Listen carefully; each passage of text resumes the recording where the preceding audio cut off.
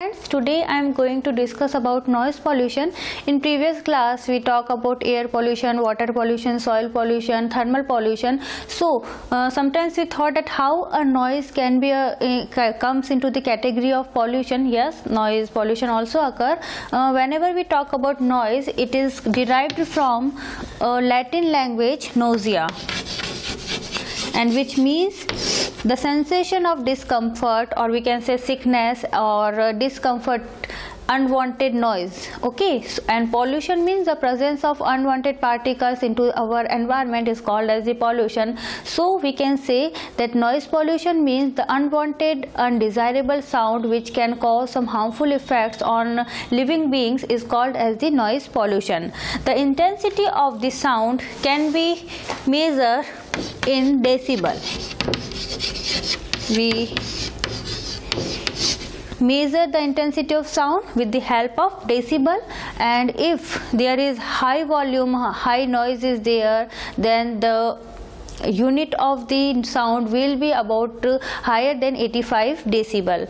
Now, what are the main sources of noise pollution? When we talk about different kind of sources of noise pollution, these sources related to in transportation, because in many vehicles and automobiles, they in their horns they generate a high volume, so they create noise pollution. Then we can say that in the aircrafts, whenever they generate a high level of sound in homes, various grinders and other machines are used which can create noise pollution. In factories and industries, there are several machines are present, they can cause the noise pollution. So all these are the main source of sometimes we use loudspeakers and high volume of television and radio also cause the noise pollution. So all these are the main source related to noise pollution. Now, what are the kinds of noise? When we talk about noise pollution, so we should know about the kinds of the noise. So noise can be categorized into three types. First is continuous noise. Continuous noise. Second is intermittent noise. And third is impulsive noise. Impulsive noise. Continuous noise. Whenever the high intensity of sound occur continuously in a particular place, that is called as the continuous noise. The noise which is generated in the powerhouse are the example of continuous noise, where in 24 hours machines work on.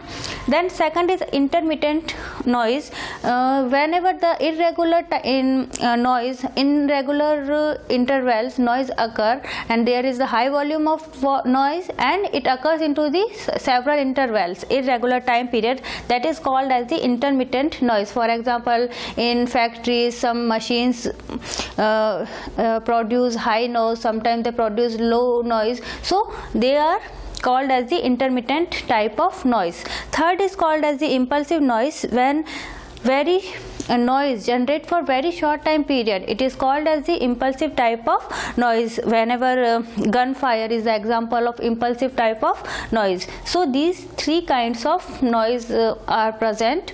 Now, what are the effects occur with the noise pollution? Harmful effects of noise pollution. So first, hearing loss occur due to the noise pollution. Eardrums may damage.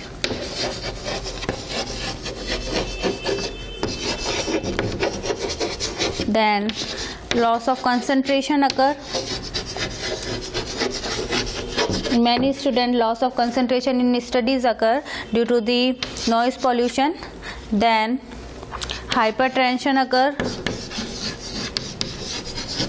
due to the high volume of noise surrounding a person.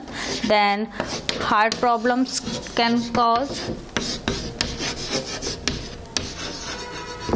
Heart problem, nervous tension can cause. Then sometimes discomfort and frustration can cause due to the noise pollution. So all these are the harmful effects that can cause due to the noise pollution. Now, what measures we should do to control the noise pollution?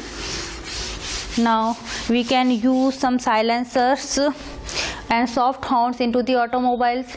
Plants should be planted because plant absorb the sound energy. Then sound absorbers should be used to control the noise pollution.